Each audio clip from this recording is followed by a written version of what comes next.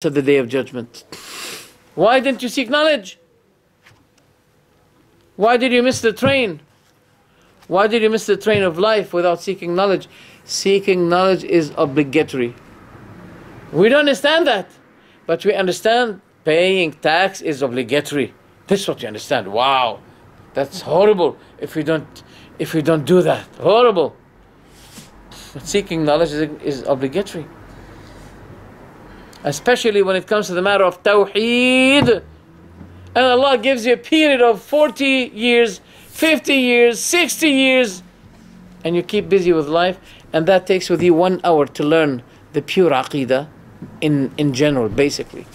Or to have a book and read some verse of the Quran which tell you that seeking shafa'ah from the dead is not allowed.